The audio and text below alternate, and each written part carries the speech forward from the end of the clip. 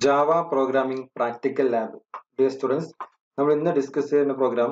Write a program to find the trace of a matrix. A matrix is trace program.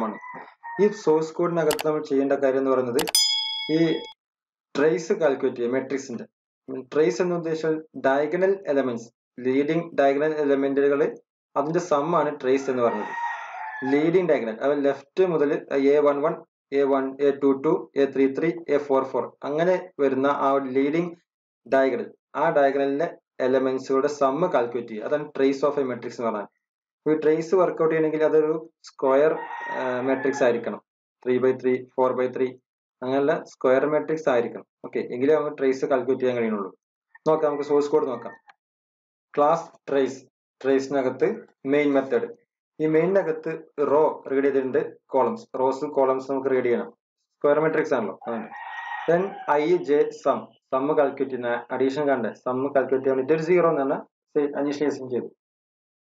അതിനുശേഷം scanner ഉപയോഗിച്ച് നമുക്ക് data read ചെയ്യാം, അതായത് raw read ചെയ്യാം. റോയും അതുപോലെ കോളംസ് നമുക്ക് റീഡ് ചെയ്യണം. അതിന് ഉപയോഗിച്ചിട്ടാണ് നമ്മളിവിടെ ഡാറ്റ റീഡ് ചെയ്തിട്ട് enter the rose enter the number of columns രണ്ട് റീഡ് ചെയ്തു. ഈ നമ്പർ ഓഫ് റോസും നമ്പർ ഓഫ് കോളംസ് റീഡ് ചെയ്ത് കഴിഞ്ഞാൽ നമുക്ക് കിട്ടുന്നത് ഒരു സ്ക്വയർ മെട്രിക്സ് ആയിരിക്കണം. റോയും കോയും ഈക്വൽ ആയിരിക്കണം. അത് ചെക്ക് ചെയ്തിട്ടുണ്ട്. റോയും കോയും ഈക്വൽ ആണെങ്കിൽ അല്ലെ, റോസും കോളംസും ഈക്വൽ ആണെങ്കിൽ മാത്രമാണ് നമുക്ക് അതിന്റെ സ്ക്വയർ മെട്രിക്സ് എന്ന് പറയുള്ളൂ. സ്ക്വയർ മെട്രിക്സ് ആണ് നമുക്ക് ട്രേസ് കാൽക്കുലേറ്റ് ചെയ്യാം.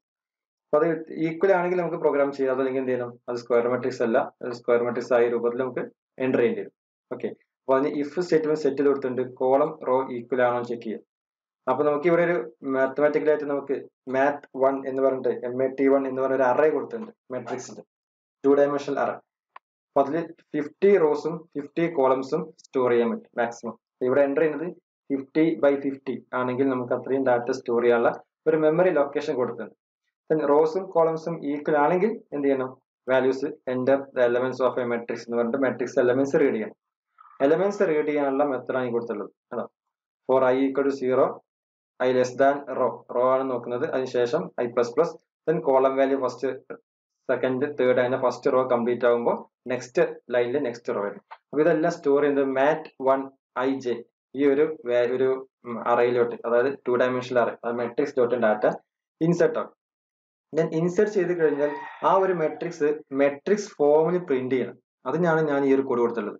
ആണോ, ഈ കോഡിനകത്ത് ജസ്റ്റ് മെട്രിക്സ് എന്താണ് പ്രിന്റ് ചെയ്യാനുള്ള ഒരു ടെക്സ്റ്റ് കൊടുത്തു. അതിനുശേഷം റോസും കോളംസും ഉപയോഗിച്ചിട്ട് ആ മെട്രിക്സ് ജസ്റ്റ് system.out.print ഒരു സ്പേസ് ഇട്ട ശേഷം ആ മെട്രിക്സിന്റെ ഫസ്റ്റ് വാല്യൂ റീഡ് ചെയ്ത് കൊടുത്താൽ then second value third value അങ്ങനെ കംപ്ലീറ്റ് ആ ഒരു ഫസ്റ്റ് റോ കംപ്ലീറ്റ് ചെയ്ത് കഴിഞ്ഞാൽ നെക്സ്റ്റ് ലൈനിൽ പ്രിന്റ് ചെയ്യാൻ വേണ്ടിയിട്ടാണ് system.out.println എല്ലാം കൊടുത്തത്. ദെൻ സെക്കൻഡ് റോ ആ 1/1 ആയിട്ട് അത് മെട്രിക്സ് ഫോമിൽ പ്രിന്റ് ചെയ്ത് കിട്ടും.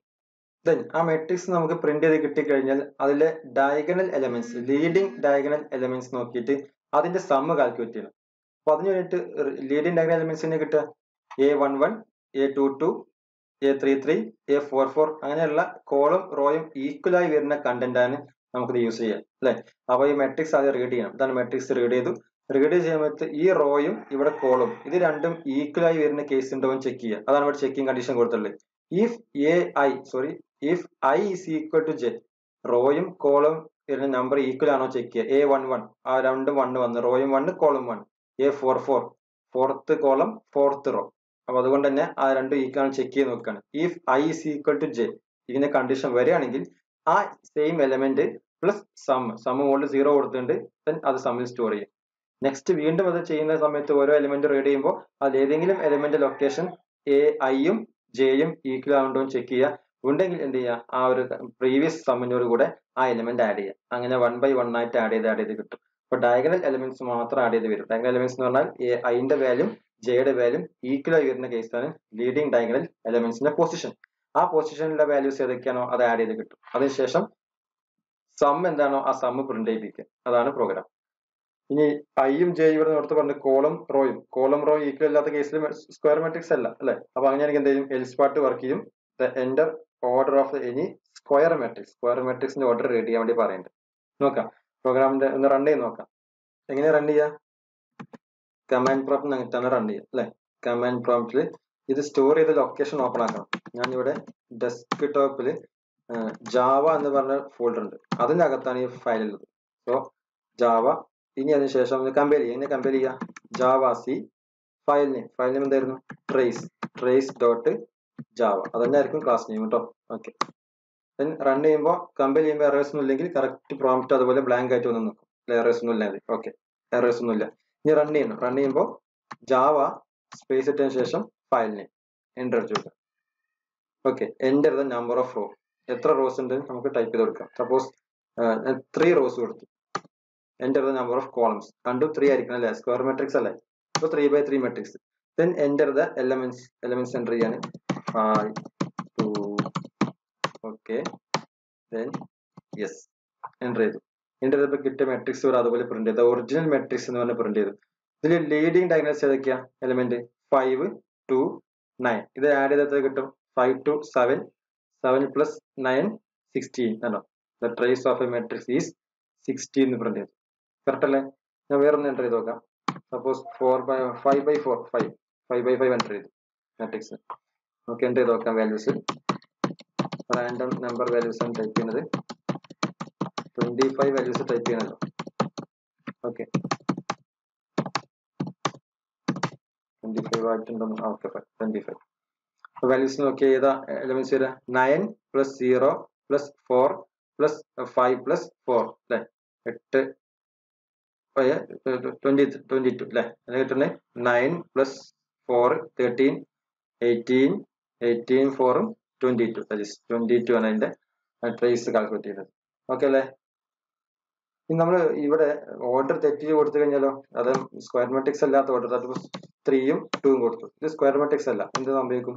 Enter the order of any square matrix എന്ന മെസ്സേജ് വന്നു. അപ്പോൾ രണ്ടാമത് വീണ്ടും നമുക്കത് കാൽക്കുലേറ്റ് ചെയ്യാം. Suppose 2/2 matrix.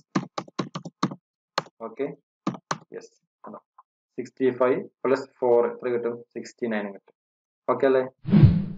ഇതിൽ നമ്മൾ ചിന്തിക്കേണ്ട ആകെ ഒരു കാര്യമുള്ളൂ. ഇവിടെ ഈ ഒരു കണ്ടന്റ് സ്ക്വയർ മെട്രിക്സ് ആണെങ്കിൽ മാത്രം എന്ത് ചെയ്താൽ മതി?